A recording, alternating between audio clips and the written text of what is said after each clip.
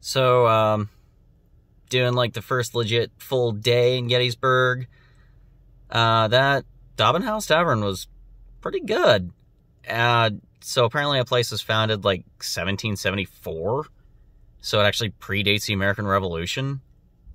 And ended up talking to this Canadian couple there. They were really nice, very inquisitive.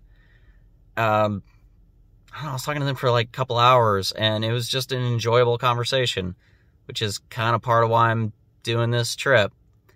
So today, bought the hat at the museum.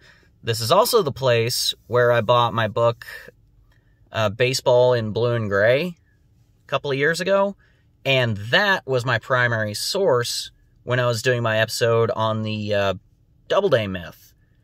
That way I could, or on my podcast, that way I'd have a source that's not Wikipedia and actually credible and well-searched, and it had its footnotes, so I know that the researcher actually knew what he was talking about.